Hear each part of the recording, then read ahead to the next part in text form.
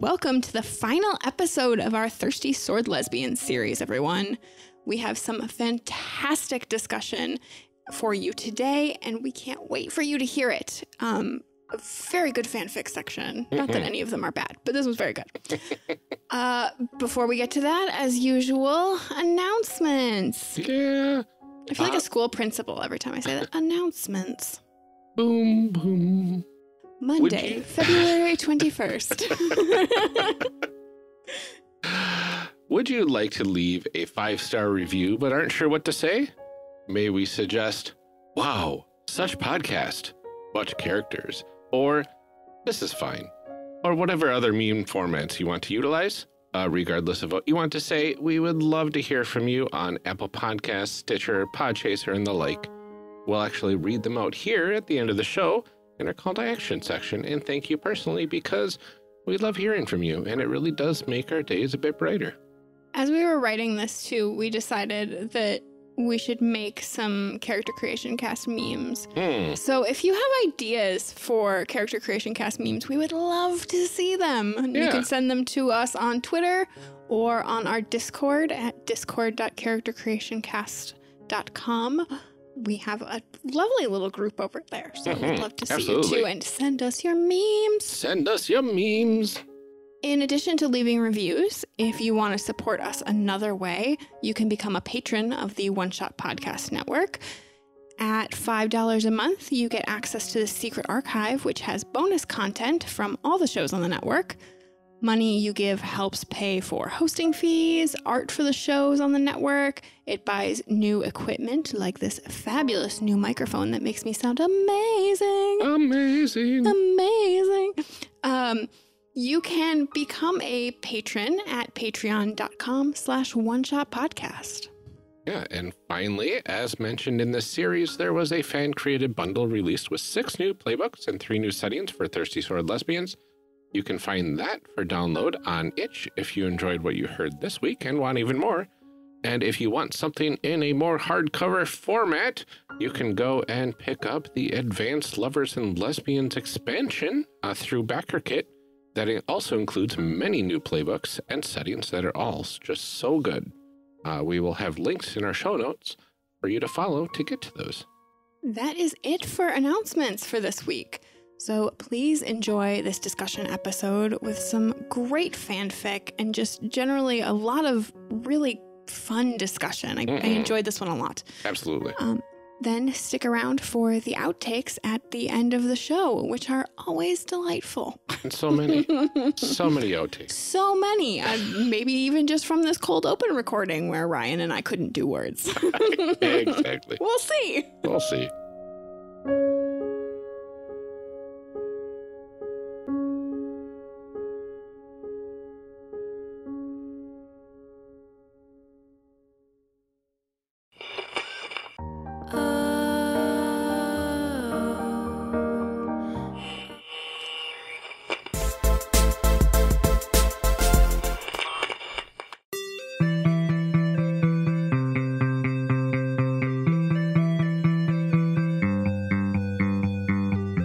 Welcome back to our discussion episode. Last time, we finished our session 0 for Thirsty Sword Lesbians. This episode, we will be discussing the character creation process. We are thrilled to welcome back April Kit Walsh. Do you want to reintroduce yourself and tell everybody about the character that you made? Oh, sure thing. So I am April Walsh, she, her, and gay gam pronouns. I'm the designer of Thirsty Sword Lesbians, which you can find at swordlesbians.com. I also create other games, which are on my itch at gayspaceship.com, because I am Gay Spaceship Games, and I am at Gay Spaceship GMS on Twitter. In keeping with being Gay Spaceship Games, I wound up creating a character who is a gay spaceship. I didn't even think about that. I didn't even think about it either. This is so perfect. That's incredible. Well, as we were developing the setting and the characters in the first installment, we wound up with this spacefaring necromantic pirate vibe, and the ship is powered by this cluster of souls. They're not burned up or consumed. They are just there sort of animating the ship in this necromantic way. And that is the character that I am playing. My name is Solar Flare, and my history is that I started out very much as like a people-pleasing, uncertain vessel. So I know all of these people are inside of me. They rely on me. I'm their home and caretaker, and I just have to mold myself to what it is that they want. And then over the course of some imagined personal growth in the backstory, sort of grew out of that and started being able to be more assertive, which all culminated in absorbing the ghost of a mermaid monarch who is completely imperious and dommy, and is now the front face of this amalgam of ghosts that is Solar Flare. So in addition to being on the prow of the ship, like masthead, whatever that's called, on the front of the ship. It is also the form that I take when I appear as this ghostly mermaid with a crown of bones and just vivid glowing white eyes trailing spirit essence, and still caring for everyone on the ship, still being a home, but starting to also have my own personality and needs. And I am using the Hollow Goddess playbook that Catherine Cross wrote as one of the expansion playbooks that is in the Advanced Lovers and Lesbians supplement for TSL. So that's Solar Flare. Oh, it's so good. Good. I love that we have mastheads on these like spaceships. Yeah. It is such a good aesthetic of like, you know, sci-fi spaceship with, you know, old school masthead type mounted right on the front. Yeah. So I watch where we're going. The outside is like also kind of like iridescent as you like, yeah, just to like go with that mermaid thing, you know? Oh, I love that. Yeah. Because I like wave my hands like this. This is mermaid. For all you listeners out there. Ripples of ghost essence, like reflected light underwater playing across the hull. Oh, it's such a good aesthetic. Yeah, spooky space mermaid. Great aesthetic. Yeah. Absolutely. As I've often said. Ryan, would you like to tell us about your character? Absolutely. So I made the Legion. Ariella Flourish is her name. She is a bunny folk that carries around a parasol that transforms into an elegant sword. And is basically the reincarnation of an individual that has been reincarnated as the same, you know, sort of person over the centuries and millennia, as this legion of magical girl heroes in this particular area of the universe, I guess. And basically, she is here to try not to fall in love too much with people, because if that happens, the people she loves end up either leaving her or dying a death before their time because of the tragedy that's attached to this legion. Every single one of the past selves in this legion have had tragic stories with the people that they loved. And the more that they loved them, the more tragic an ending it was to that story. Ugh. So good. So good. So good. Yeah. Amelia, how about yourself? I used the Spooky Witch playbook. Surprise. My character is a flower folk named Amaranth, for the kind of flower that she is. And she can talk to these souls in the ship. And so that's part of her job is keeping this ship running and sort of managing the souls that are helping the ship function. She is also followed around by this one particular soul, but weirdly, none of the other souls can see it or hear it, so she doesn't really know what's up with that yet. She has a close relationship, kind of, with Solar Flare because our job is to keep the ship running. But I forget what your connection was. It was like that I left you behind.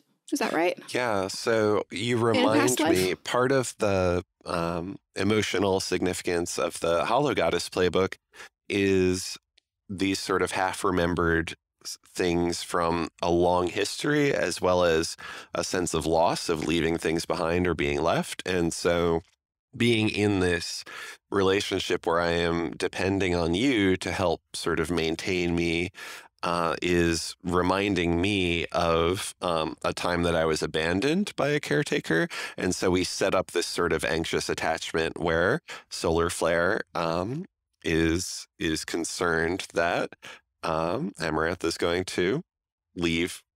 But also, like, I'm the only one around that can really talk to you at all. So that's really kind of the only connection that you can have at this point. So there's not a lot of choice there.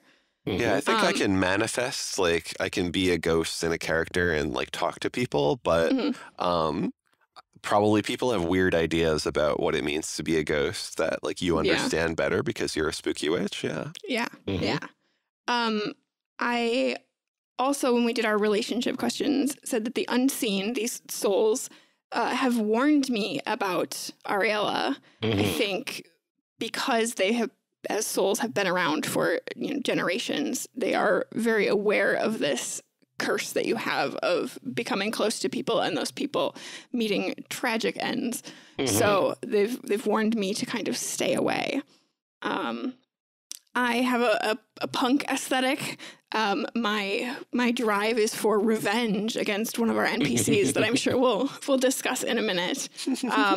But also, I think that she's the only person that's normal. So there's a lot of feelings about our one or two of our NPCs that we made here. Yeah, absolutely. Yeah, the NPCs that we pointed out specifically, Francesca, the ship cook / mechanic, that tries to help everybody out on the ship and help keep them happy and healthy, just wants somebody to reciprocate. And I feel like she's very much the matriarch playbook. Yeah, like, effectively. That's the vibe that I got. Yeah, absolutely. And then, of course, there's Evangeline. Sweet Evangeline. Sweet, hot Evangeline. Evangeline. Evangeline is nemesis, right? Yes. So she is the captain of this rival crew that does not use sustainable soul technology, so we've determined, and is just ruthless, but so good looking. And so suave. So suave. The voice, oh my gosh. She is a literal siren, captain of the Soul Eater. The Soul Eater. She doesn't have to be subtle because she's just that hot. She can get away with it. I know. And one day she'll take you for everything you've got. God, I hope so. And that's Thirsty Sword Lesbians. Yep, exactly. Oh, God. Oh, so good. Well, let's go ahead and dive right into a segment we are calling D20 for Your Thoughts. D20 for Your Thoughts? In this segment, we talk to our guests about their thoughts on this character creation process, how it relates to the system, and then also to character creation and gaming as a whole. We like to ask the cliche question right away. How did you get into role-playing games? Oh, my gosh. So when I was a tiny April in elementary school, I had read through the basic D&D red box, but I never got to play that. The first RPG that I actually got to experience was running the West End Games Star Wars on the school bus in second grade.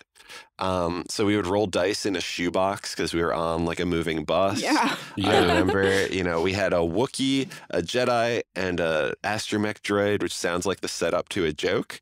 A Wookiee, an astromech, and a Jedi were on a school bus. Right?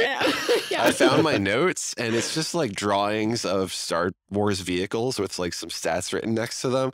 But like, so it was basically a very early introduction and also a very early like GMing experience. Yeah. So I like GM'd a lot before I got to play, and played a bunch of different systems, and then got introduced to the narrative story game side of things through Fate and Apocalypse World, and then that all eventually led to Thirsty Sword Lesbians. Very That's awesome. cool. Mm-hmm.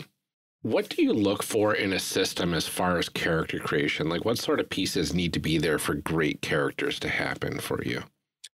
Well, I think there are a couple of ways that you can approach that. One way is if you have a sort of fixed vibe or setting or narrative, and then the character options are really connected to that story in a way that immediately means you're going to be invested in what's going on. You're going to, have some paths to follow. And so I think that's one way you can take it. And then another way you can take it is creating a more sort of generic, maybe what I mean is flexible approach that lets people come with a wide range of concepts and then implement them to tell whatever the story is that they figured out that they want to tell. I think both of those modes work really well, and I also think that Thirsty Sword Lesbians is a little bit of both of those in the sense that it does orient your characters and stories towards this kind of queer action tale of found family and or romance, while also the core playbooks in particular are designed to be general enough that they can speak to a wide range of experiences. So the Chosen playbook, for instance, is all about having a destiny that is socially enforced, that is not what you want. You can take that in a ton of different directions, obviously. Yeah. The Seeker, who has these toxic commandments from their upbringing, you get to define what those are. So you can express a lot of things that way. And one of the things that's been really neat in the expansion, Advanced Lovers and Lesbians, as well as in the community-created playbooks, is that when you're not writing a core book, you can actually get pretty specific with what a playbook is doing. So you can have a playbook that is specifically about exploring what it means to be in a culture that is exoticized and where people are trying to take your power. And you could implement that character as a trickster, but Mariam Ahmad wrote the Naga playbook to speak to it more specifically. So there's this combination of, all of the playbooks point you at the kind of stories that we're trying to tell. They all set up an emotional conflict. They all give you ways of connecting to other people. And then they vary in how general they are from the core playbooks that try to cover as much ground as possible to these new sort of niche playbooks that are really directly tailored at a more specific experience. So those are all things that I think are worth contemplating when you're designing a game and making a character, and that we tried to execute on. Yeah. And it sounds like as long as the game lets you be, both a thirsty person and a sword person and a lesbian, that you're good to go. I mean, the fun part is, there's a section of the book that says, what if not thirsty? What if not swords? What if not lesbians? They're actually not mandatory. Like, it's setting a baseline expectation, but it certainly doesn't have to be romantic. The found family stories are, they emerge, and they also can be the total focus of the game. It doesn't have to be swords. The swords can be a metaphor. You can be playing chess against each other. There's a setting in the expansion book that's about these tense games of chess where you're moving your piece while locking eyes with your opponent, inviting them to capture your knight, but at what cost? So, and then, of course, you don't have to be lesbians. Like, first of all, any kind of queerness. But the point is that the game takes you out of a mode where heterosexuality and patriarchy are being enforced. And all it takes to help people sort of arrive at queerness is removing the enforcement of harmful norms and oppressive norms. So, there's this tongue-in-cheek line that's like, yeah, you could play, thirsty cishet swords people, but don't be surprised if the game makes them gay. And obviously what that means is don't be surprised if playing in a mode that eliminates the enforcement of cis hetero norms lets you find out something new and interesting about the characters or yourselves. Like my favorite fan mail, there are two favorite fan mails that I get. One is, I figured out I'm queer. Thank you for making this game. And the other is like, I got a girlfriend by playing Thirsty Sword Lesbians with them. I love both of those. Those are my favorites. Oh, it's so good. That's called emotional bleed. Yep. And we love that. So great.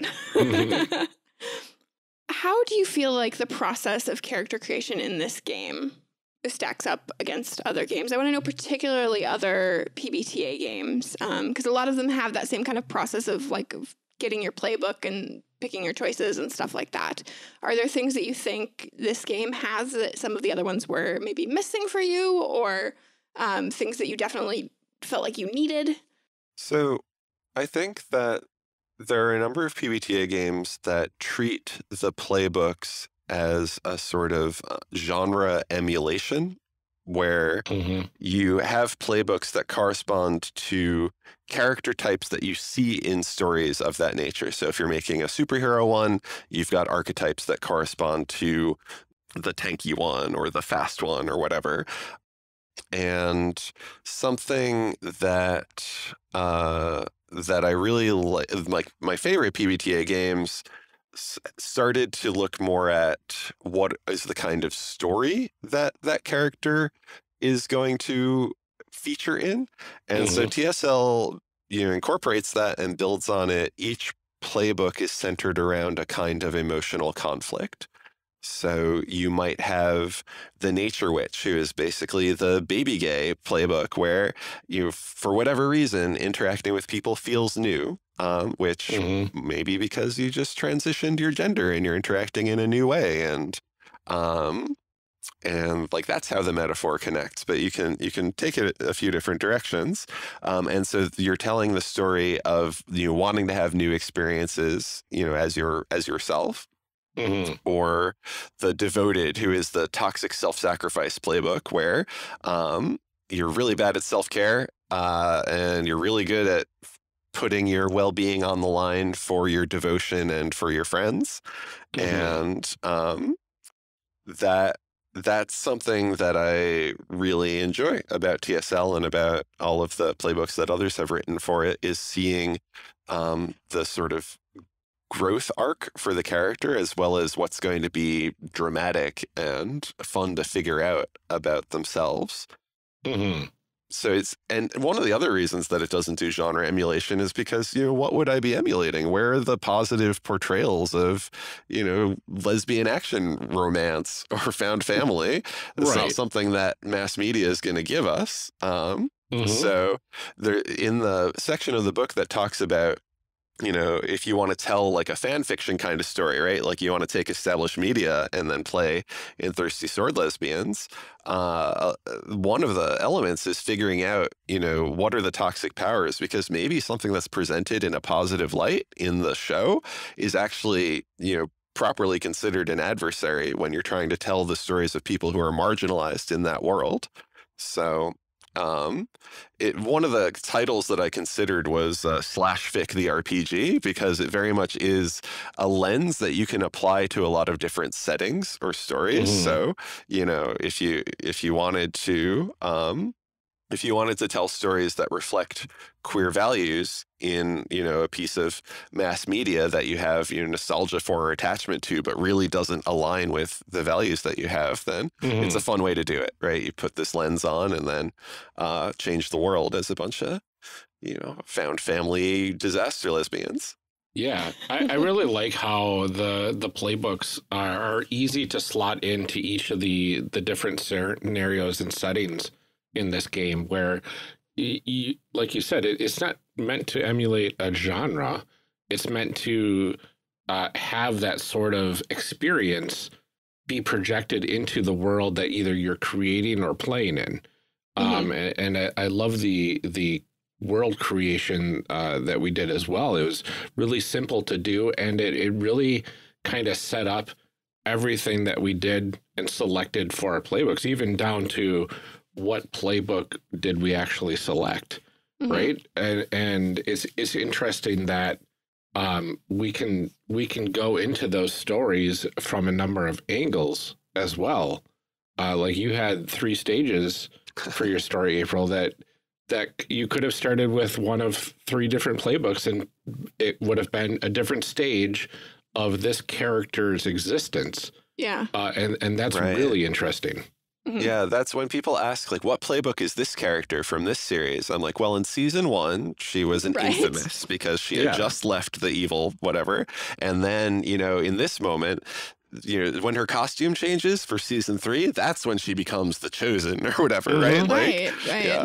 Yeah, there's actually a lot more like personality types than like genre tropes. And I think that like there were, you know, all of us like were like, well, I could do this one, I could do this one, I could do this one, you know, because it just very much felt like, okay, which conflict am I relating to in this particular moment?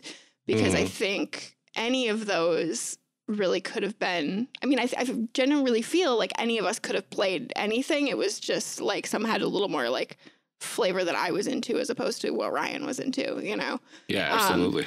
But yeah, like those conflicts really, you know, it's like, okay, what string do I want to be pulling on at the beginning when I start? Yeah, absolutely. And like thinking about the control that you have over like the specific aspects of when you're getting into the playbook stuff, like the aspects of the setting, like you got to define more of the spiritual stuff, Amelia, with your character, the spooky witch, and then I got this like whole lineage of backstory that I can just pull. You're like, here's some world history. Yeah, like, here's some universe history, and it's like we could have been, you know, pirates in the high seas back in the olden days and stuck to a single world, but we chose to do science fiction way out there in the universe, and now it's like this intergalactic history that could span thousands upon thousands everybody of years. Knowing each other across different timelines. And like, I really feel like later on it would be really fun to start doing some of that, like in a different timeline. Yeah. Absolutely. And like, and then this accumulation of all these souls that powers the ship is just like, it's such a beautiful character concept, and it fits so well together in this world that we created. It's so good. Like we came up with that ship before, you know, I remember that I get to make a character too. Like, wow, we've got a gay spaceship right there. Right. What more could you want? Exactly. But yeah, that is something, you know, some of the playbooks do more world building than others, and that's sort of an intentional choice. The ideal is that you wind up with like 2 or 3 playbooks that do that. And you can pick that if you are someone who wants to, you know, have that role and responsibility. And then obviously it's all, you know, negotiated with the table. You don't get the unilateral power to say this is how the world is if the rest of the group isn't into it. And similarly, the playbooks also vary in terms of how much spotlight they put on you and how much drama they require. You can make any playbook high spotlight, high drama, but there are some playbooks that intrinsically are going to put the spotlight on you. Like if you're playing The Chosen, where you have a destiny that, you know, is enforced against you, that's going to happen. You're probably going to be a high spotlight character. But even then, you get to pick what that looks like. There's the help me move, which, you know, gives you benefits when you're abducted and encourages other people to rescue you, versus the know your place move, which is for more of a toppy chosen. So there are a lot of levers that you can pick, particularly since the playbooks have a lot of flexibility. They all have a parallel structure, but they also each have a unique feature that gives you a lot of design space to do something unique with them. Absolutely. And you know, comparing to other PBTA games, there's a lot that's familiar here too, right? Like if you're coming from Monster of the Week or Apocalypse World or Masks or whatever. There's a lot of that core PBTA playbook character creation experience in here, where you've got some aesthetics that you can circle one of to help figure out your looks, and then your starting stats are just 2 blocks that you get to choose from, which I love that you get that choice. There's a lot of games out there that where this is your starting block for this character archetype, and now add 1 or 2 here and there. Whereas this, you get this really kind of pivotal choice right at the beginning of 2 different ways to kind of play these playbooks, and I thought that was really smart to have that there. Yeah, I think there's there are trade-offs when you add any complexity, right? I think there are some games that are setting accessibility to new players at the highest possible level, right? And there, you don't have to make these choices. You can just take it, get it on the table, start playing. So, you can prioritize speed and you can prioritize simplicity. But, my taste is to have a game that is simple enough that you can pick it up if you've never played an RPG or never played anything other than D&D and get the sense of how to do a narrative game, but that also gives you enough flexibility to make some choices and really personalize who your character is going to be. So it's not wrong to just have 1 line of stats, but those are the reasons why it is the way it is in Thirsty Sword Lesbians. Yeah, it's really interesting. And then it was all easy to approach too, right? It was very straightforward, and everything kind of made sense when you just looked at it down the line what you needed to choose, and the moves are so good. Oh, they're really good. No, I feel like picking my moves really made my character who they are. Like that was, it was like, and it's only 2 little check boxes, but it was like, okay, I have this spirit following me around, and I look super awkward when I try to do things. It's like that really defines everything. Yeah, that's one of your powers. It is. Yeah, it so was awkward. like you can do swords good, but you look ridiculous. Yeah, well, and that's also part of move design. Making sure that none of the moves are boring, right? So we talked a little bit about moves that let you swap 1 stat for another, right? That might be advantageous, but it's kind of boring to spend one of your move picks on. So there are moves that do that in TSL, but they also do something different, like make you look ridiculous. Right. That was, and it was like, and if you roll badly, it goes really badly. Like, I like that that's in there. It's like, oh, if you get a 6-, it's really bad, not just regular bad, really bad. But that's been one of the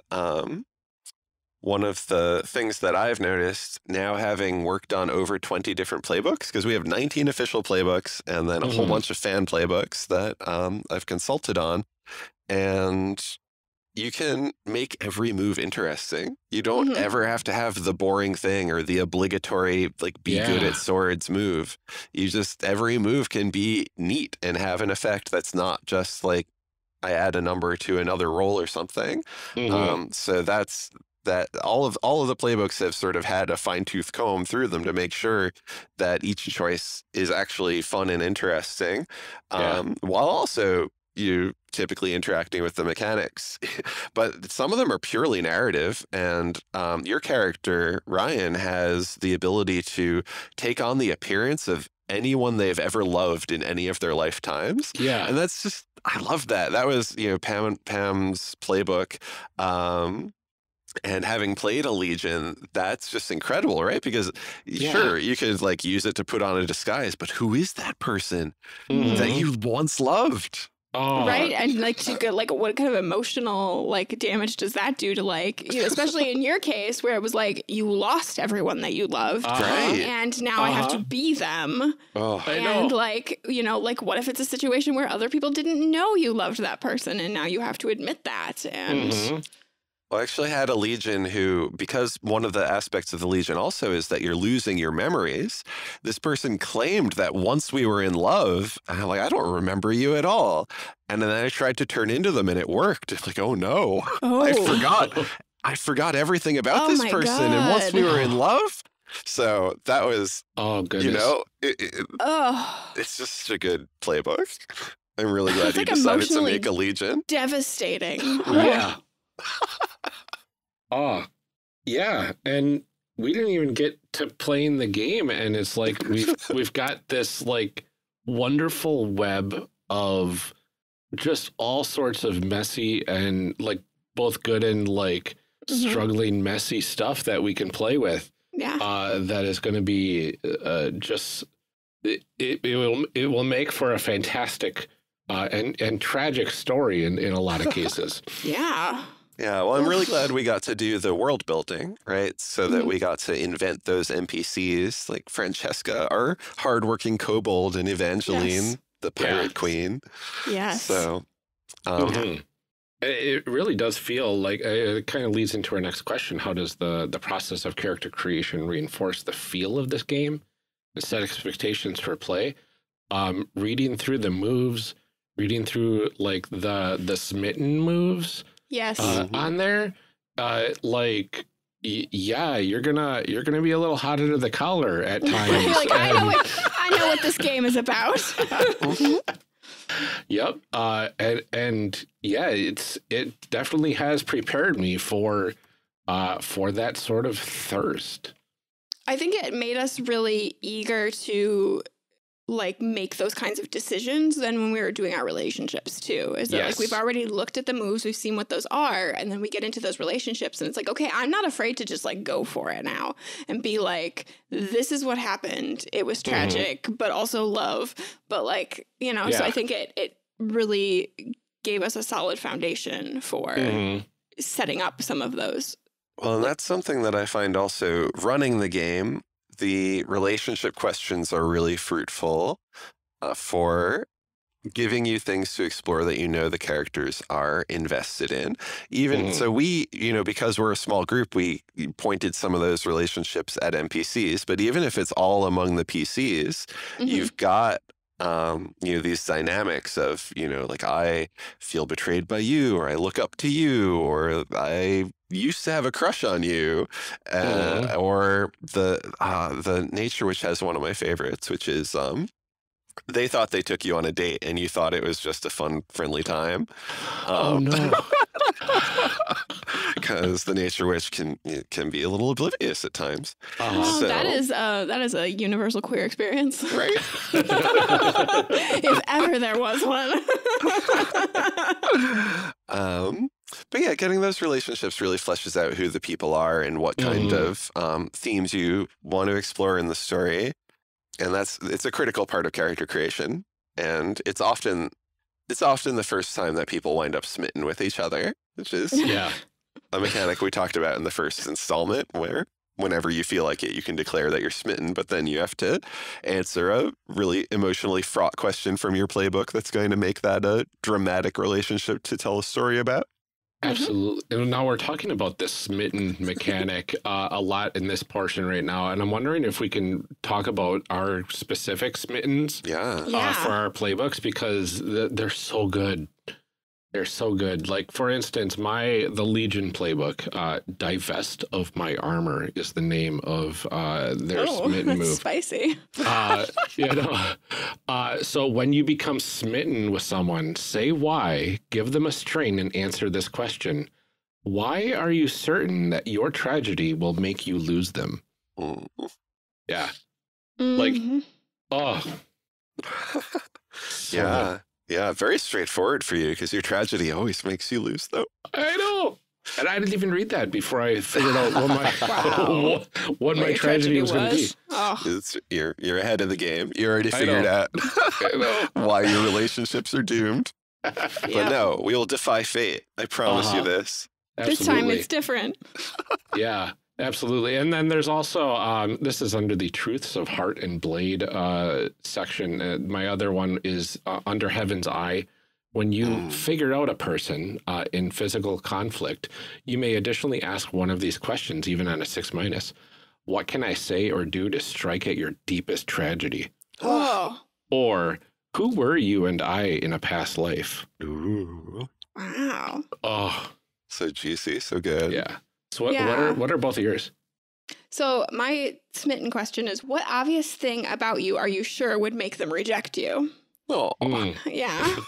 Yeah, it's called Why Did I Bring Up Snails? I love that name so much.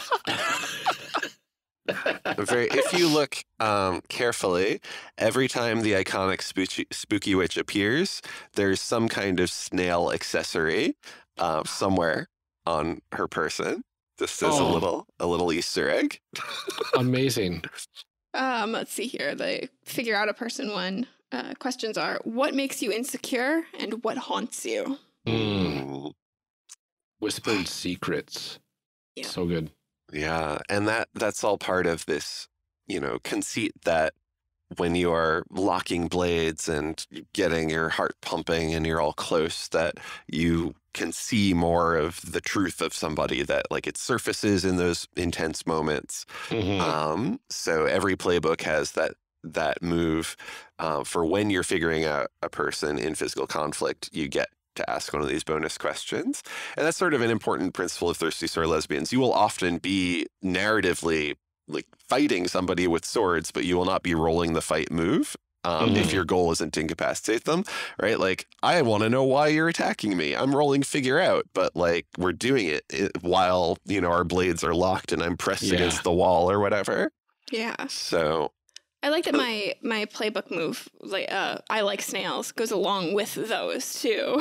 Yeah. When you're smitten with someone and figure them out, blurt out something weird and let them ask you a question from the list. Then ask them another question from the list, even on a 6-. Oh, wow. Right? You just get to like be awkward. Blurt out something weird. I've never done that in real life. I don't know what you're talking about. Oh, goodness. Yeah, so I'm playing the Hollow Goddess, which is an expansion playbook that Catherine Cross wrote. And while we're on that figure out a person in conflict topic, I think my favorite one to ask is, who will mourn you? Oh my gosh. Right? Oh. Right? Especially that's a for power move. Right? Yeah. As a collection of souls, like, you're staring death in the face. Who will mourn you? Yes. Goodness. But the smitten question is, how are they incompatible with your operating system? And the operating system is part of what you pick when you're creating the Hollow Goddess, your Hollow Glamour. And we had decided, I had decided last time on the Crown Hollow Glamour. So that's where this concept of the mermaid queen comes in. And the drawback there is that when you're enticing someone, you have to choose an approach that demonstrates your superiority and dominance. And that could be incompatible with somebody that you are fighting. So if you become, so you're not actually, this is not the fighting one, this is the smitten one. You're smitten with someone and you don't have the tools to approach them in a way that like is going to feel good to them. That's drama. That's drama right there. Right? Like, I'm this imperious mermaid queen ghost monster, and that's people might not be into that. Yeah, that might not be the approach. And so even though I'm smitten, this is going to be something that requires me to, do some growth or adapt, or, maybe it'll end in tragedy. Maybe. So, yeah, that's the one for the Hollow Goddess. Oh, I love that so much. Absolutely. I don't know. I don't know about this question, Ryan, because I just don't.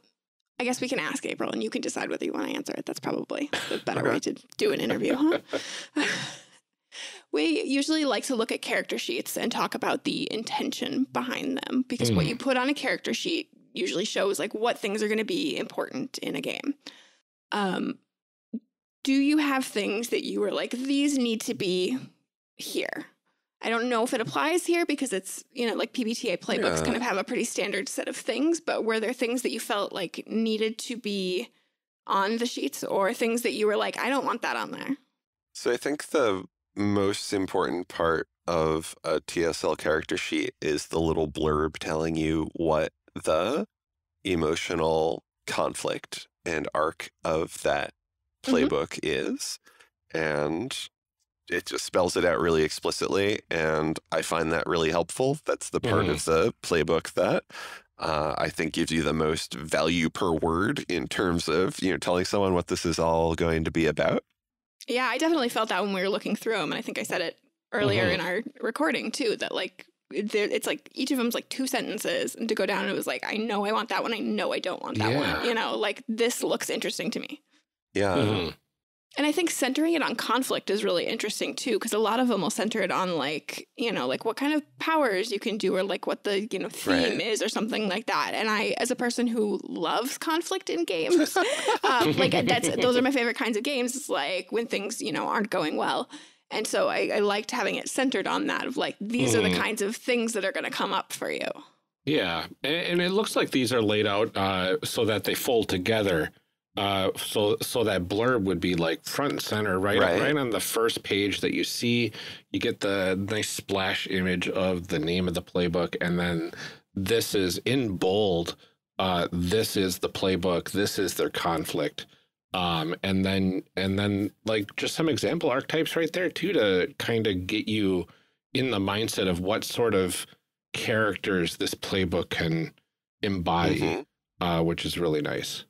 Yeah, and I also think, so Kanisha Bryant did the art for all of the official playbooks. I love the art. And it's so amazing. It's so it's good. really good. There are art-free versions of the playbooks for you to doodle your own on there, but I think, when the game is making a first impression, the art is really significant for setting the right tone, and not only in terms of like inclusivity around like skin color, body type, etc., but also the sort of fun, right? And the little smiles and mischievous looks, and or the earnest baby gaze, etc. So well, and I think you talked a little bit earlier too about like the sort of like the realization that it's not male gazy too, and that like the art is really important to that too. Because I know like I first heard the name of the game and I was like, okay, like who's making this though? Exactly. Like this moment of like, do I want that? Right. But like, the art makes it really clear that like this is a fun thing, and it is, like it is queer, and it is, but it's not like gross. Right. Exactly. That was all part of the agenda for the art, from the cover to the playbooks and throughout the book. Yeah. The art is great. The art is so good. It's so good. Don't look at the art-free ones. You're missing something. They're so good. Yeah, and I like how the front is just kind of like the blurb of your character, and then you go inside to the middle pages, and there's all the mechanical stuff. Right. It's designed so that you don't need to flip it too much. The stuff that you need while you are in a session is on that sort of center. When you unfold it, it's on that side. Whereas the stuff that you need when you're making the character and picking the character is on that front half fold. And then the things that you need for bookkeeping and advancement, or anything that we just couldn't fit, is then going to be on the back of the fold. Yeah, it's interesting because I'm just kind of scrolling through all the playbooks that you have, and every single one of them utilizes that whole interior space. Which is great. We've got it, and this is Fred Hicks at Evil Hat being a layout magician, getting all of this stuff to fit and look good. And we had to trim some things down for space, especially at the point that we had like 9 other people writing playbooks. Yeah. And but managed to get it all pretty consistent and fit in a lot of good stuff. So I'm just flipping through them now and having good memories about working on all of these with the contributors. Absolutely. Yeah, it's interesting because each playbook has its own special, like, unique thing to that playbook itself. And they're all in the same spot on each of the character sheets. So if you're looking like, I want to pick a playbook based on the cool, unique thing that's about them, you can just look at the same spot on each sheet and kind of see what it is. That's true. And that's really neat. But yeah, I think looking at the playbooks themselves and the kind of the story that they tell and whatnot, is no matter who you choose as your character type, you're going to have the same experience filling out the playbook as every other type in terms of like, you know, I write my name and pronouns here. I pick my stats, I put them here. Here's my unique thing. And then here's my moves that I get to pick. And so it's not like getting confusing, jumping to a completely different type of playbook that's laid out totally differently. And that's really nice to see. We do love consistency. We do. I do. I know. Personally. That's really interesting because I like the consistency and structure, and then also having a very significant diversity of the things that we talked about earlier that are different from playbook to playbook, like how much it does world building, how much drama it requires as a floor, and how much spotlight it requires as a floor. Like those are all things that I guess within the same basic structure are consistent, but certainly, you know, the playbooks that have you do more world building, like the Seeker, which requires you to be connected to a toxic power, it's in the same place, but the process is a little bit different. And then the Infamous especially is one that sort of has its own little safety tool, because you're writing a character who has done harm in the past and is now with people that they may have harmed. And so it has its own little safety tool to avoid the situation where you're being pressured to interact with or even forgive someone who's wronged you. And that's its own little, you know, pause in character creation to make sure that happens, because it's important, right? It's not just there for funsies to you know, make it a little slower. It's there to intentionally slow down, make sure that you're not setting up something that's going to feel bad for anyone at the table. Absolutely. And I also tell people that playbook feature is where you can be extra wordy, right? Like the moves, try to keep on the shorter end, but if the words are deserved, if they're doing good work, the feature is a place where you can, you know, write some paragraphs, right? About, you know, how you relate to your old toxic power, and how when you abide by those commandments, you get this tradition currency, but the tradition currency is junk. All you can use it for is to appease the people who are oppressing you or deal with them more. So what you really want to do is cross out your commandments and create your own convictions to reflect your personal values. Like, it's complicated, but each playbook gets one of those, basically, like one fairly complicated mechanic, and then the moves are smaller chunks. Absolutely. Very cool. Well, here's one of my favorite questions to ask, especially designers that we have on the show. What do you think is one of the biggest flaws of character creation in the system, and what is one of the best parts? Yeah, that's a good question. I wish that we had been able to fit the relationship questions right on the sheets, so you don't have to go digging for another document in order to do that. There are reasons to keep it separate. For example, a bunch of the settings actually replace the default relationship questions with ones that are specific to that setting, and that's really neat, and is something that might be confusing if you also had it on the sheet. But I do think that when you're using the character sheet as part of the character creation flow, having that last step on there would be helpful. So that is something that you just have to, when you're running the game, you have to remember that, you know, you're going to do relationships and you're going to do starting strings. I think the core book, each playbook has to be pretty broad. So definitely there are concepts that are really well served by getting their own playbook, and that's really neat. I love that. I don't know. The flaw is that it's great. No, but the point is, you know, no one person can represent all queer experience, and two ways to try to address that are A, pay people to write more stuff, which we did in the expansion book, and B, offer it all under an open license so that people can create their own things, which people are doing. So, you know, it's a limitation that you can't really avoid. You can't approach it just trying to do it all by yourself better. But we haven't tried to do that. So what do I like? You asked a strength of character creation, and I'm going to go with the relationships. It's the same thing. It's the same thing is also really good. So like, yeah, they're hard to find, but once you find them, you found them, they're great. Right. They like really spell out some fun emotional dynamics between the PCs, and you can use them for NPCs like we did as well. So I think that's really fun step in TSL character creation.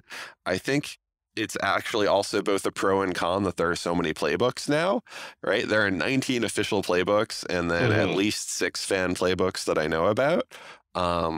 And that really does let you find one that fits the concept you're excited about and broadens the scale of what kind of experiences are represented. But I think it could be a lot to filter through for a new player. And, you know, Advanced Lovers and Lesbians is mostly a tongue-in-cheek title, but there is some truth to it in the sense that some of those playbooks are either more complex or more specific or require more conversation with the table. And so starting with the core 9 can be a good approach for that. You know, the Legion, for instance, presupposes reincarnation is going to be a part of this setting, right? So the books that show up in Advanced Lovers and Lesbians aren't necessarily right for every game.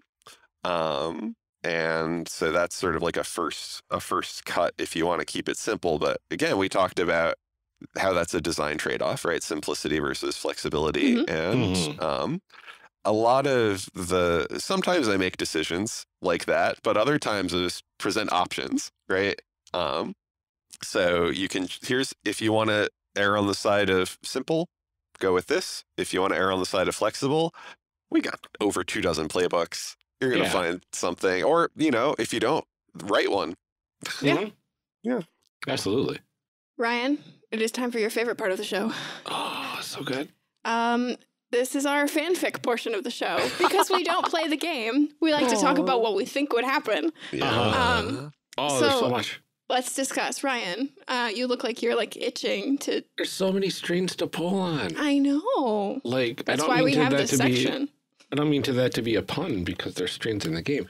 But, yeah, goodness. Where do we start? Well, so personally, I have to figure out why do I want revenge on Evangeline. Ooh. Oh, yeah. I don't know what for. So maybe it has to do with your ghostly companion. Right, the mysterious person who's with you. Do you think? Yeah, I mean, Evangeline eats souls. At least her ship does. Right. Yeah. So did she do something to this soul? And like now I've become very attached to like my little companion. Did she take something from it? Is the soul like partially harmed by Evangeline's process? That's why you can't. Like it can't hear other soul. Other soul can't hear it. Yeah, and she still has it. You monster. She still has it. You could get it back. Yeah, she's probably got some like trophy or something. Like. Oh, okay. She's so evil, but so hot.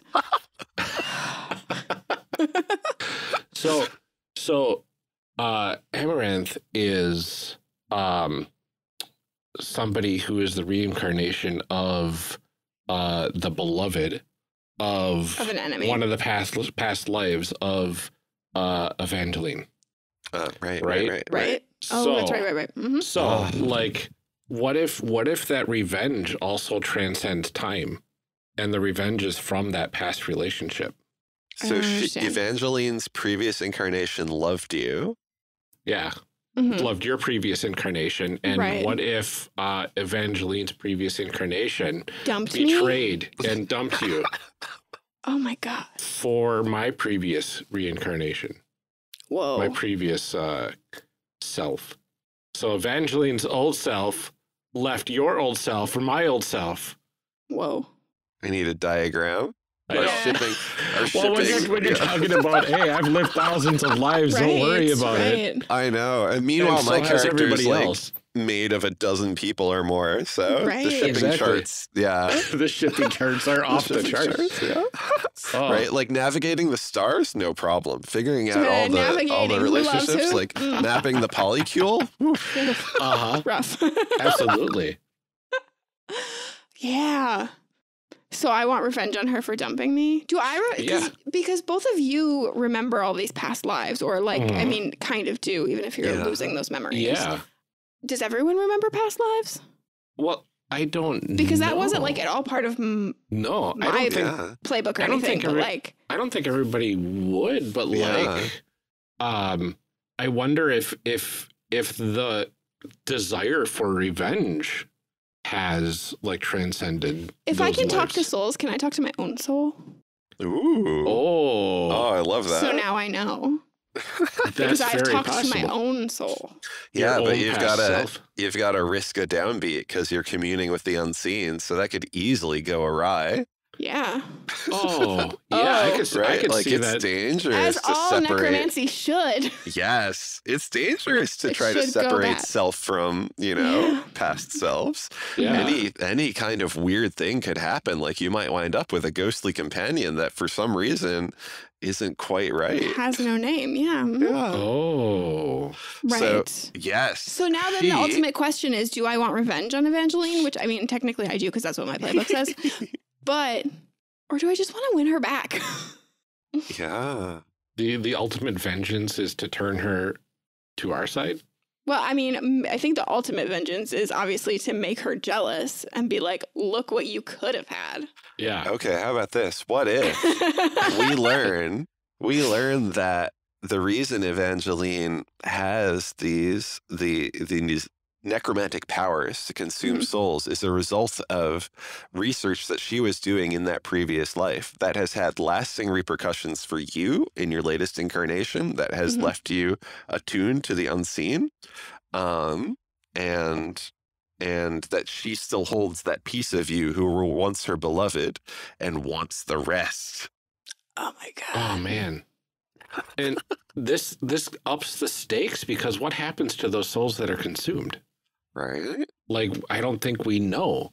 No. And that unknown is probably also driving us as rivals even more because we all three of us have stakes yeah. Mhm. in those souls not getting obliterated. Well, I Yeah. foresee a scene where Evangeline finds our Legion at her lowest moment and says there's only one way to end this eternity of tragedy and harming those you love. Oh And no. To That's get your my soul soul eaten. engine.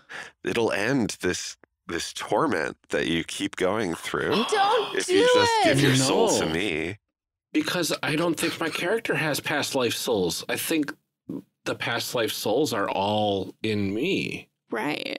Right. And you'll Or just it's But just you, or it's just you one incarnating. soul. have felt every bit of that tragedy, and she's offering Yeah. to end that for you. Oh no. And also, you know that you loved her. I know. And oh no, I can imagine. And now you're going to hurt her again. I don't know. That's oh gosh, that's like the ultimate tragic end. Yeah. Which is And obviously you like the just only give way to up. play this game. If you Well, give yeah. up on breaking the cycle. There has to be like a storyline in our like endless campaign where where Ariella betrays the crew and goes to Evangeline for like this like really intense love, Yeah. right? Yeah.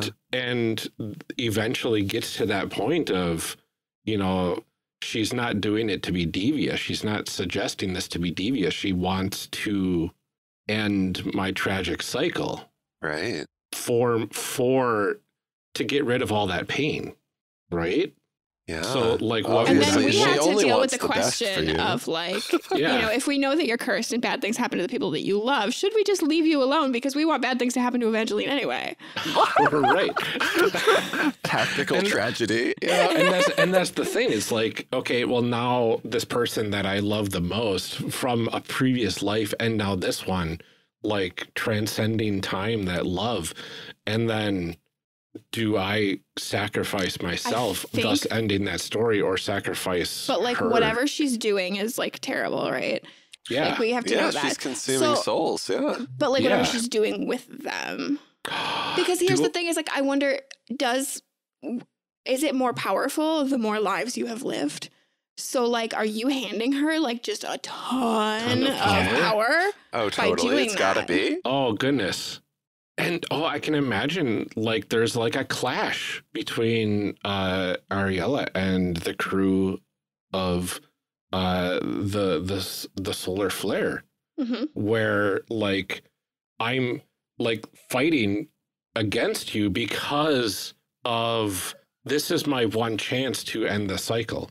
Right. Oh, no. And Like, us being like, but you are handing her enough power to like I know. undo everything. Ah, Oh, it's yeah, so good. I will fight you. I will take my sword of claws and I will fight you for your own good because I insist that we can defy fate together. Mhm. I'll fight you too, but I'll look ridiculous while I do it. Right. Or what if Like my there's footwork like is terrible, but I'm effective. effective but clumsy. A strategic tripping. It's the Three Stooges of fighting. Yeah. You always that's just keep amazing. winding, like tumbling together and one landing on top of the other. It's just, Yeah. it's so clumsy. So Yeah. terrible. I'm wondering because like switching to a new playbook is an option in advances, and Yeah. like what if the solution is to cut free of all the past lives Ooh. as part of that switch, right? You just have And to agree to like forget so- them. So instead of obliterating my entire self, I cut that tie to all of those past lives and give up the power, and thus ending the cycle of tragedy. So like Yeah. instead of like grappling with this fact that you're forgetting, you're just like, then we'll just forget altogether. And then Yeah. And nothing then hurts. go to something else. Would you advance into like a nature witch to start Oh, exploring gosh. like life just as yourself, figure out who you are, or Yeah, maybe. What would I be without this past experience? That sounds so Yeah. fascinating. Yeah, Yeah, that's a lot to absolutely. unpack. A little bit. Oh, yeah. No, that sounds perfect because, like, you know, the nature witch feels like this character that's like, you know, trying to become deeply connected to everything, and that's what my character ultimately wants, right? And to cut those ties would be both devastating and relieving at the same time. I think there's Yeah. also the opportunity for my character that like Evangeline is like the only other person I know that's really like doing what I'm doing. Mhm. So like if I want to like grow at all and like learn new things or hone my craft, like there's not a lot of other options. Yeah. Yeah. Do we have to merge the crews at some point? I mean, in season 1, there are the awkward team up episodes where we Yeah. are forced to work together side by side, but Of course. we don't like each other. We are enemies to the last. Yeah. But yeah, I could totally see that later on. And I also like going back to letting go of the past lives. One of the themes of the Hollow Goddess is sort of grieving for people that you have known and lost. And I think that the sort of resolution of that arc with grieving together with you for your past lives could be what precipitates a playbook change for Solar Flare as well. And I think because of that anxious sense that we set up between Amaranth and Solar Flare, the Evangeline's tug on Amaranth is going to be really dramatic for Solar Flare as well, and she might act out, especially as an imperious mermaid ghost. Yeah. Absolutely. Oh. Yeah, she's gonna take some foolish risks. What's that? I said we made this worse. Like, fanfic is supposed to like help solve some of that, like, We're just like lingering feelings. We're like, what if more loose ends? I know. Well, I mean, that kind of feels on par for what this game is shooting for. I know, right? It's true. Up the drama, up the thirst, and up, you know. Yeah. Maybe if we're looking for a resolution, we eventually find that Evangeline ought to be a legion, and this is her way of avoiding her tragedy: is feeding souls into this necromantic magic. And so we can all do this, like, kind of moving on, grieving, letting go of the past, and build something new together. Absolutely. Yeah, I figure like the main, like, it'll come to a head that the climax of our like big arc is to destroy this technology that eats the souls. Yeah. So that way we can reclaim them. But then once we do that, we can't just leave Evangeline and her crew and all these souls to just, you know, become stranded or wither away. So we take them on as part of our crew and effectively double our family, and then have to deal with that. I'm getting kind of like a Star Trek Voyager season 1 vibe here, right? Where you've got two enemies that are stranded far away, and they're forced to become a family together. Yes. Found family? How about forced family? Forced found family. Forced found family. We found you, and then we forced you onto our ship. And now you're our family. To save their lives. Right, for their own good, obviously. Yes. For a situation that we happen to do. Right. I'm sorry to inform you that on this ship there is only one bed. So. Saw that one coming. Get cozy. That's what she said. It's only a matter of time. So, oh my goodness. Yeah. So there's a lot of directions that this game can take, and this the fan fiction, yes, it's supposed to make us like have a little bit of like closure with these characters, and now I want to experience it more. Yep. Why do we do this to ourselves? Because we are masochists at heart, and it's character fine. Creation cast. It's just foreplay. It's true. It's true. And we never get anywhere. No. It's fine.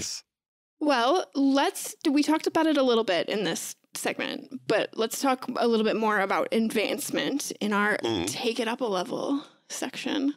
Take it up a level. Take it up a level. So how does a character level up in this game? Yeah, so you can earn experience in various ways, and I'll pause there because one of the things that experience does in the system is it acts as temptation. So sometimes when your character is being tempted, there will also be this mechanical layer of temptation where you're being offered an XP. So this is one of the ways that strings can be used to exert influence on a PC, and it is also an excuse to give in to that temptation, right? As if we needed any excuses. I'm going to take the XP, right? But we talked a little bit about like coming from a culture of play that requires that you always do the optimal thing, or else you're letting the group down. Like that's not at all the ethos here, and the mechanics reinforce that, right? Like you're going to get an XP for giving into temptation. It's a whole mechanic. It's fun. Right. So you advance that way. There are a few different ways where sort of giving up your agency by giving into temptation or whatever gets you this XP, and that encourages a conversation at the table because everyone is contributing to sort of deciding what happens next. And then you also earn XP at the end of each session and also when you roll a downbeat.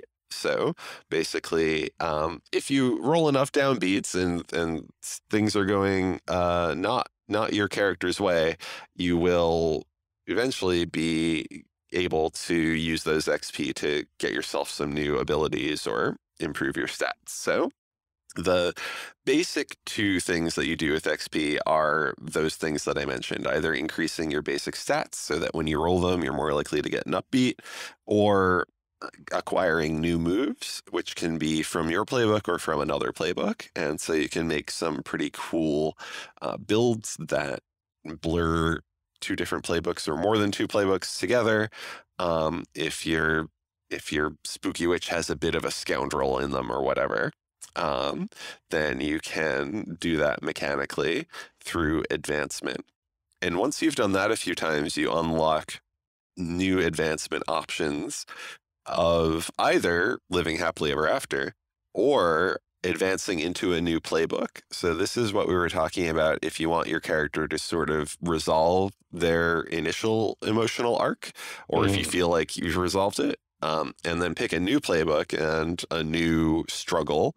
And I also recommend a costume change when you do that as well. Really, Important. like any advancement, feel free to take a costume change, but definitely if you're swapping playbooks, I want to know what your new look is that reflects that new playbook. So that's the basic arc of advancement. When you move into your new playbook, you are a lot like a starting character, but you get to keep one bonus move from your first playbook. So it's not a system about going up and up and up and getting the big numbers, but it is a system that lets you keep growing your character through different stages of their story. Absolutely. And it feels like the advancements do have an effect on the narrative, or vice versa, where you have once your conflict is resolved and a new conflict emerges, that's just a natural progression to picking a different playbook. Yeah. Right. My Legion that I was playing, her tragedy was that she would always trust the wrong person and wind up being used as a weapon. And now she's found people that she trusts completely and has taken the Blade Soul fan playbook and turns into a weapon to help them, and is having a lot of angst around that because one of her wives tried to use her to attack someone else that she loves. So we're having a good old angsty time dealing with that conflict in a new way. Yeah. But yeah, this in a long running game, you will see a playbook change after like 7 to 10 sessions, unless you want to use. I have some alternate rules that will stretch that out a little bit longer, where you're actually directly investing XP in changing the world, setting. I call them setting advances.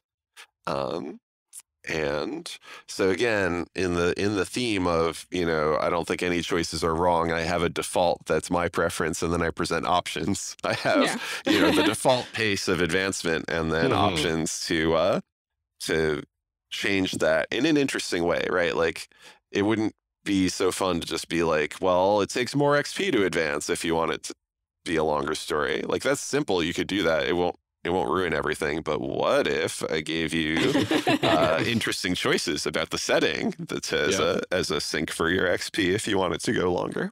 So. Oh, absolutely. Yeah. Amazing. I would definitely do that too. I know.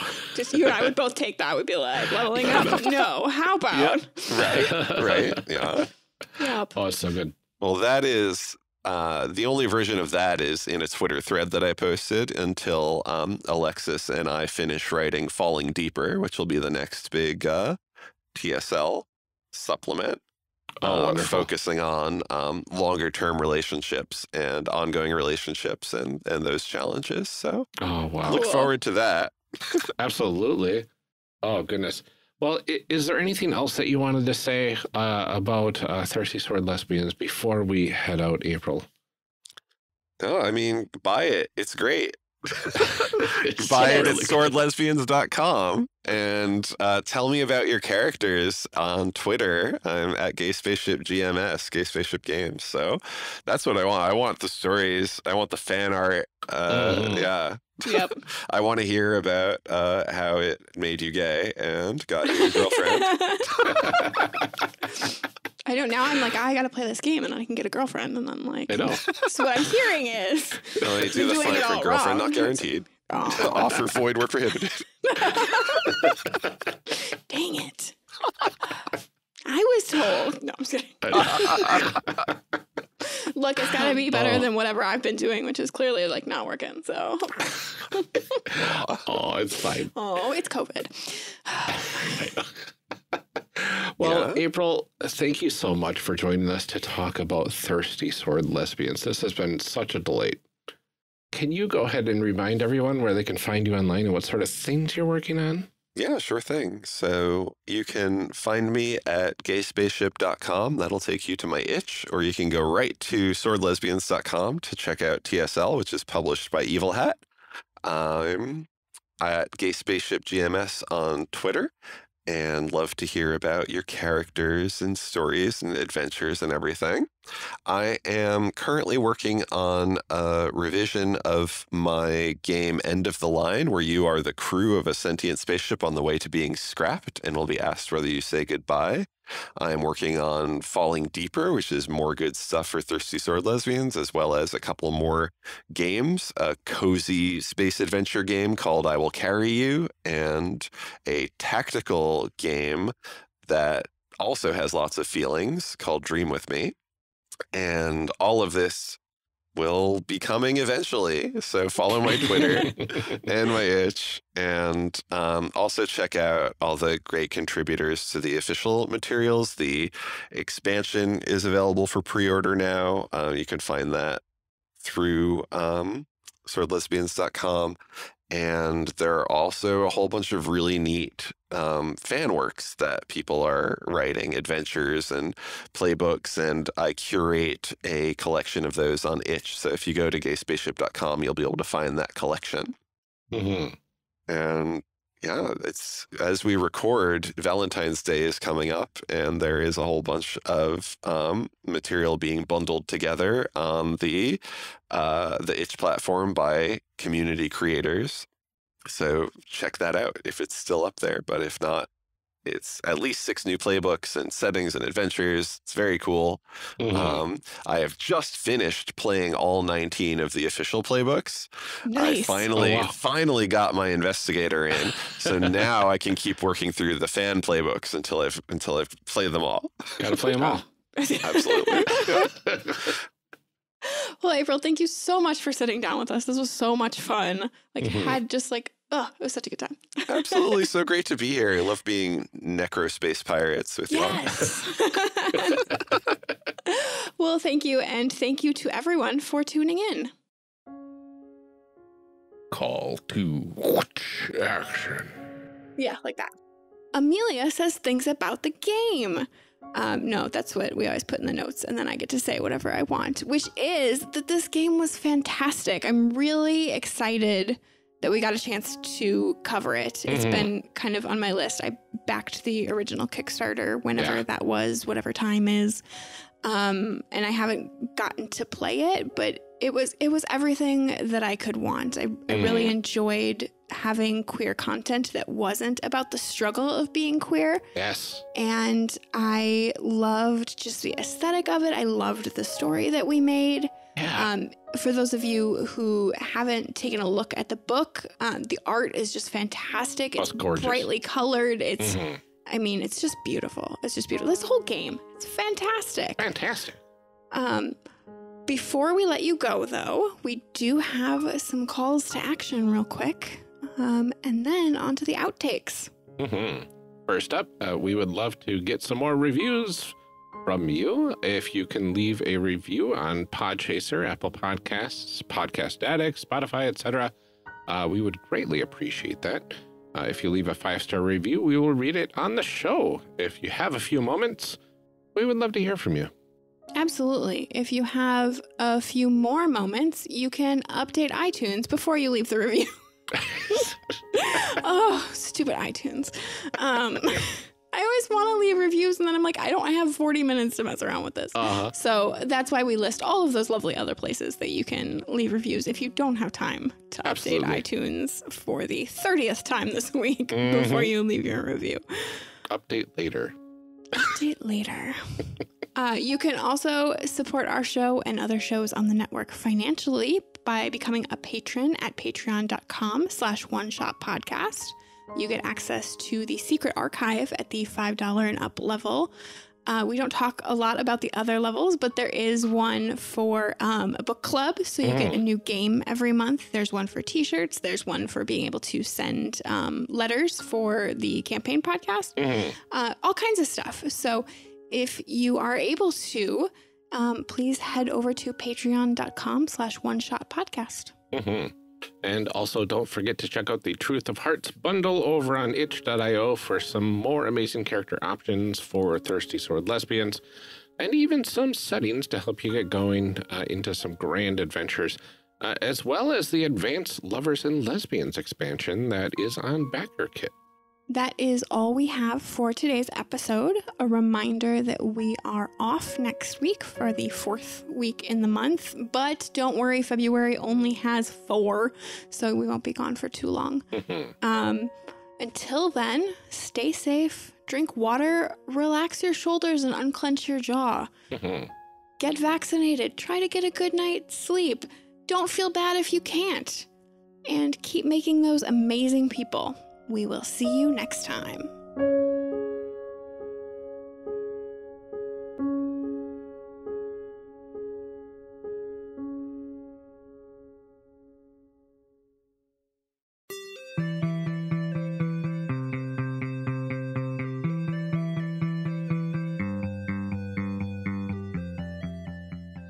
Character Creation Cast is a production of the One Shot Podcast Network and can be found online at www.charactercreationcast.com. Head to the website to get more information on our hosts, this show, and even our press kit. Character Creation Cast can also be found on Twitter at CreationCast or on our Discord server at discord.charactercreationcast.com. I'm one of your hosts, Ryan Bolter, and I can be found on Twitter at Lord Neptune or online at lordneptune.com. Our other host, Amelia Antrim, can be found on Twitter at Ginger Reckoning. Music for this episode is used with a Creative Commons license or with permission from the podcast they originated from. Further information can be found within the show notes. Our main theme music is Hero Remix by Steve Combs and is used with a Creative Commons license. This podcast is owned by us under Creative Commons. This episode was edited by Ryan Bolter. Further information for the game systems used and today's guests can be found in the show notes. If you'd like to leave us a rating or review, we have links to various review platforms out there, including Apple Podcasts, in our show notes. Also, check the show notes for links to our other projects. Thanks for joining us, and remember, we find that the best part of any role-playing game is character creation. So go out there and create some amazing people. We will see you next time.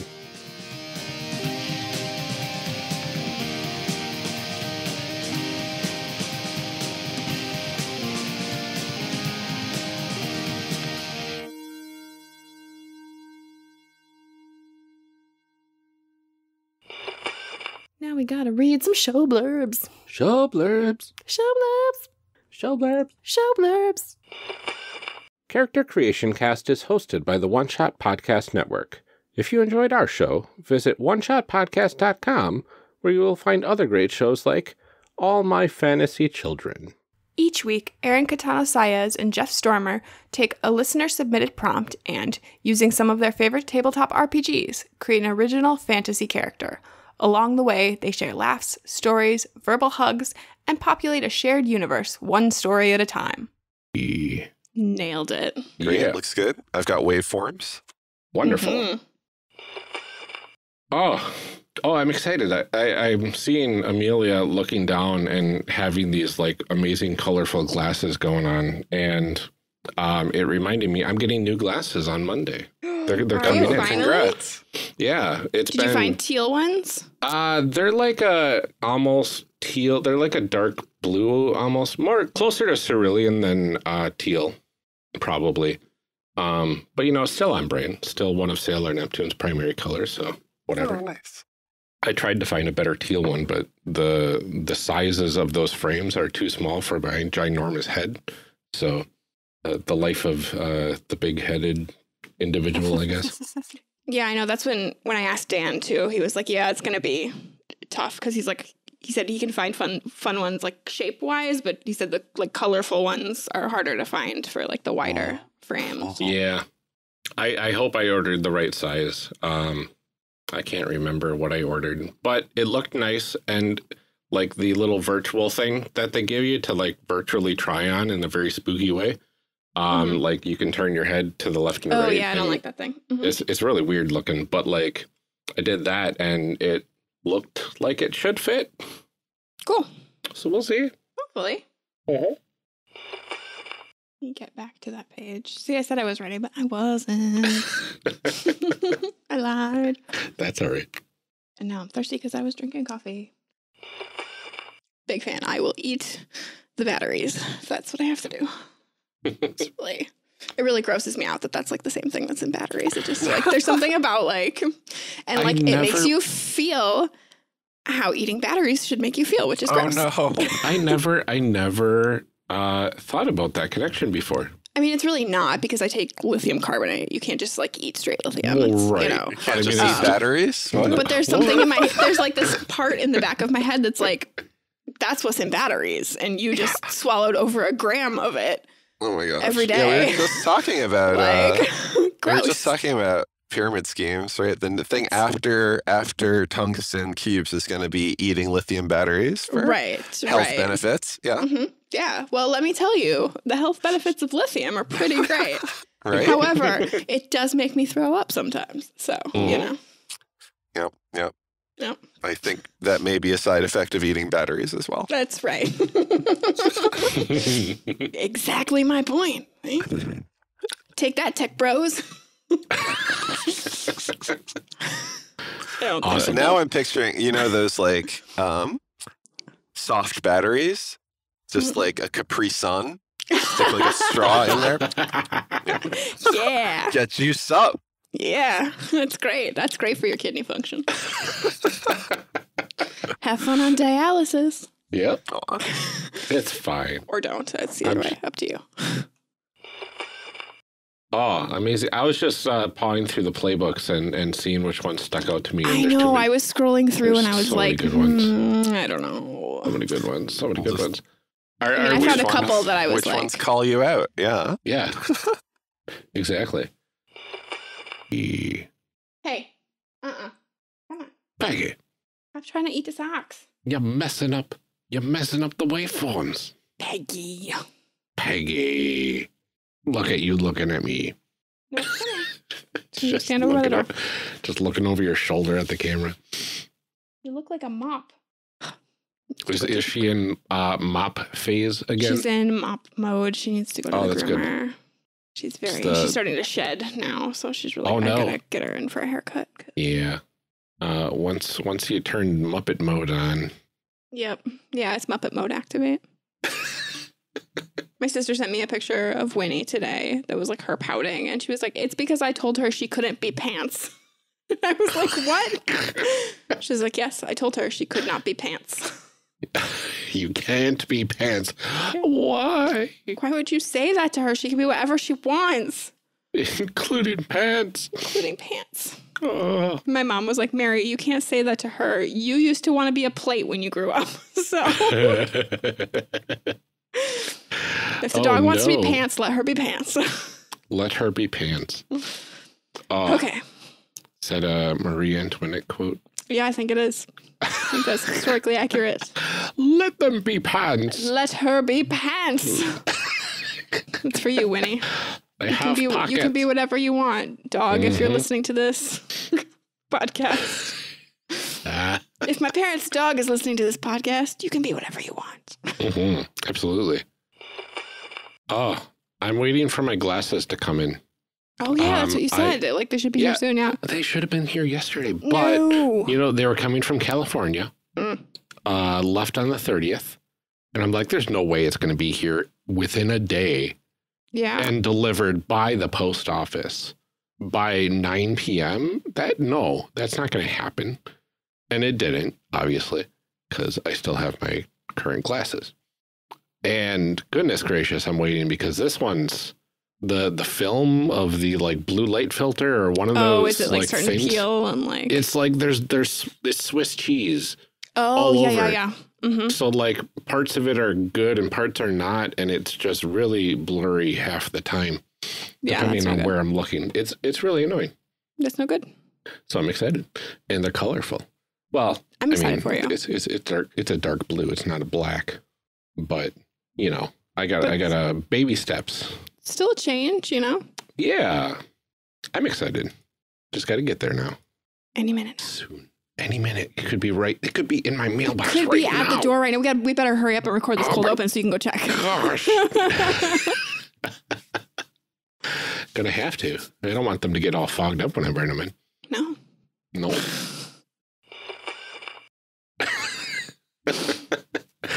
All right. Shall we do a cold open? We should.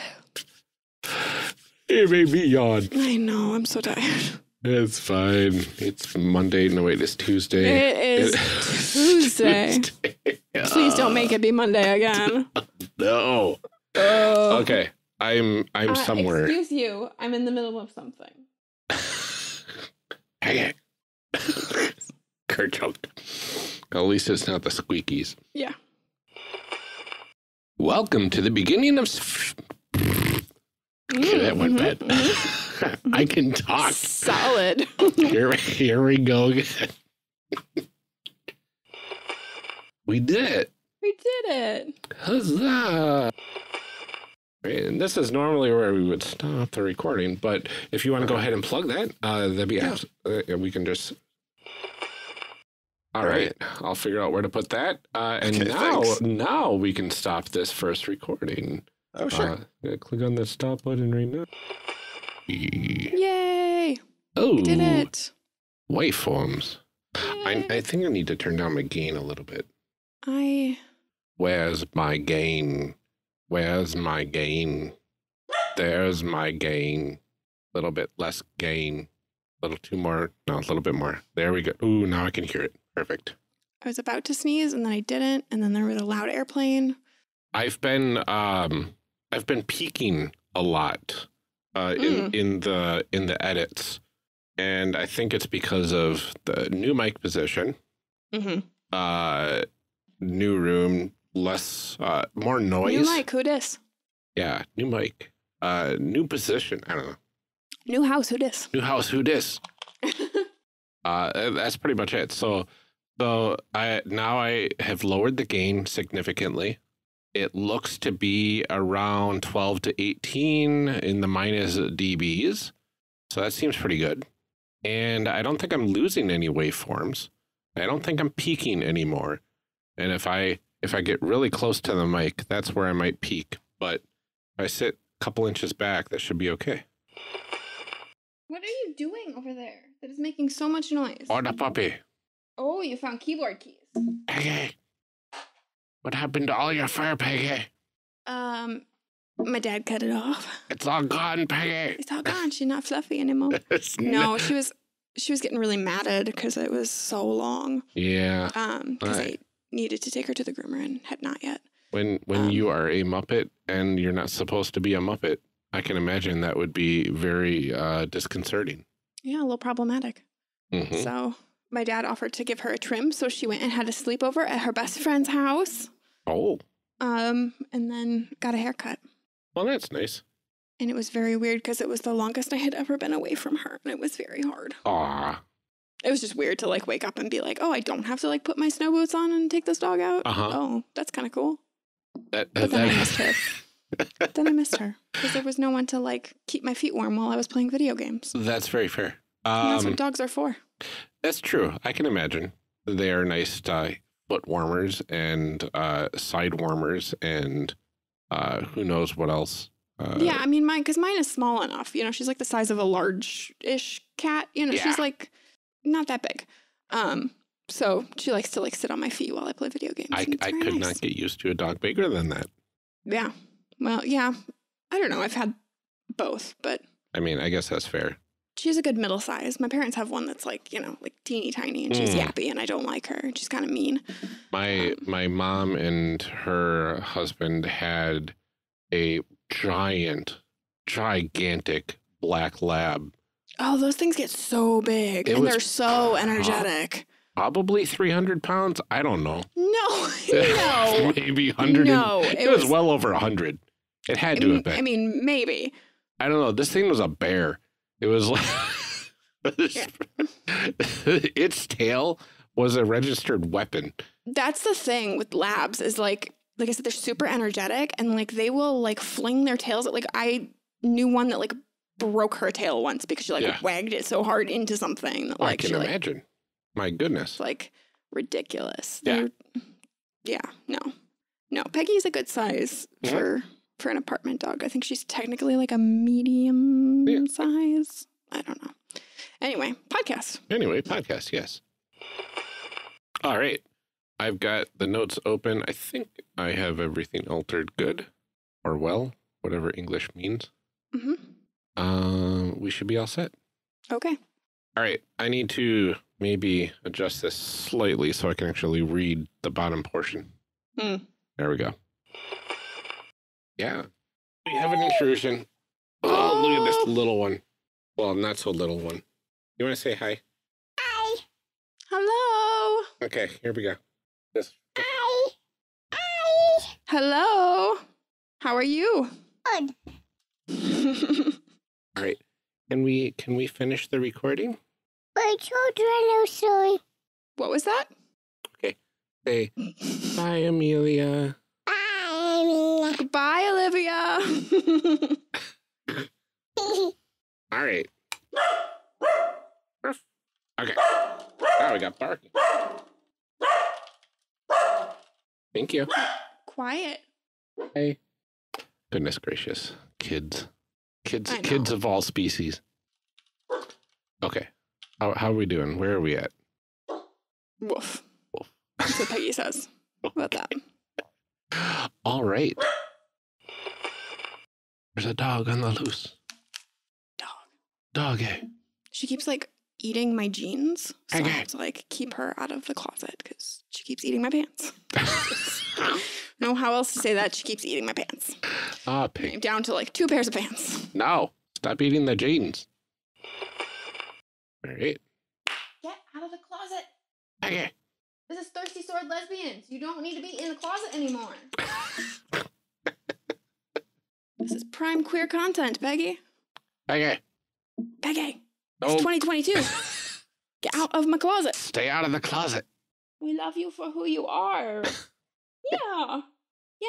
We love you for just who you are. She's like, yeah, but you don't love me when I eat your pants. Nope. Somehow you still do. The dog to stop doing this. Okay, you pick one. That would be one. You have been asleep all day, I swear to God. It's 2 minutes, Peggy. Peggy. My kids aren't even home, so I guess my dog will have to be the one to interrupt. It's fine. No. Come here. Why are you like this? Only when I record. Come here. Because it's business time. Oh, you're paying attention to someone that's not me. Mm-hmm.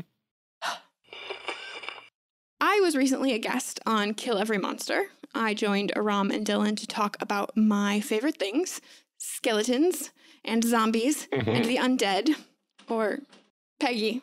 Here. Peggy, Here. soon to be undead. Soon to. Come here. So close. Come here. I will not be using my dog patch on my robe of many things or whatever it was. That was a reference.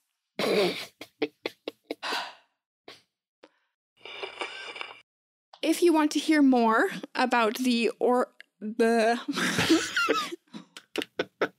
Were you about to say this oral? Is so oral. Yes. Yep. Oral. Mm-hmm. Are Okay. you done? Oh my God. Why is this so hard? She literally was asleep all day. Just. Tick tock, tick tock. Oh, the puppy. You will sit here now. Yeah. I'm just going to start over. Ooh, we did it. Just barely. Just barely. Okay. I did it. Yeah, I clicked it and I see waveforms. All right. Huzzah. I have to sneeze or not. We Hate that. know whenever I you hate announce that. that you have to sneeze. Yeah, I it know never that you're not going to happens. do it. I know. But it was like, I think it's my turn to ask a question, but like, All right. we can stop recording. All Stop right. that button. Yeah. Do you ever think like what we would do if I did the clicky? Oh, I don't know. I have never considered that. I haven't until just now as Oh. you were doing it. And then I was like, I never do clicky. You never do clicky. If you want to And do then I clicky, was like, sometime I you don't- can. Is that too I much don't pressure? know that I do. I think A, that's a lot of pressure. Yeah. And B, like, I don't, it just wouldn't be the same. No. Cause like I can't, like, I wouldn't even want to imitate the low voice because I think that that's, you know, like I don't want to, like I would never be as good at it. So it's just Yeah. like be a bad. Well, you can't. You don't have to impression. do the low voice. You just have to do the. This is my radio voice.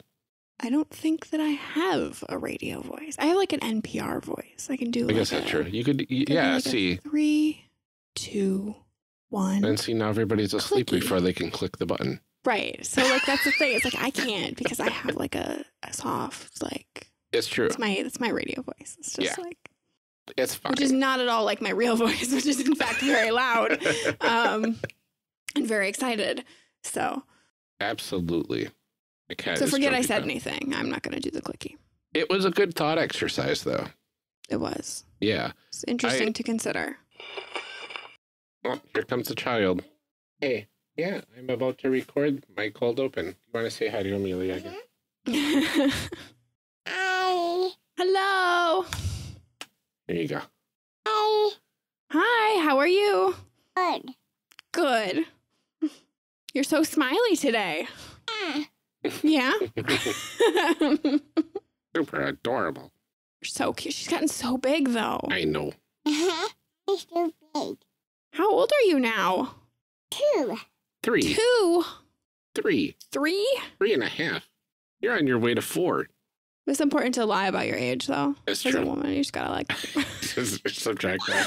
Starting A young. couple years. Are you coming? Are you kidding me? She says. Okay. We should get our kids to read the show blurbs. Oh, that would be fun. Oh, yours can't really read yet though. No, we can tell them what to say though, Yeah, because mine And can just read it, but and just edit it out. yeah. I gotta read show blurbs. Show Show blurbs. blurbs. Show blurbs. Show blurbs. That's how Nate would do it. Show blurbs. Show blurbs. Yeah. Because he's a preteen. Uh-huh. Good Lord. What happened? Right? This is what I'm saying about the 6th grade. Back on task, because we're both in a great headspace to be back on task. Oh my God, I think I found the sweater. Oh my Case God. and point. Sorry, Peggy is like obsessed with her pink sweater and it's falling apart. And I've been looking for one. I think I just found it. Okay, There you go. show notes. Okay, No, no. I'm ready. Now we gotta read some show notes. Now we gotta actually do this. Okay.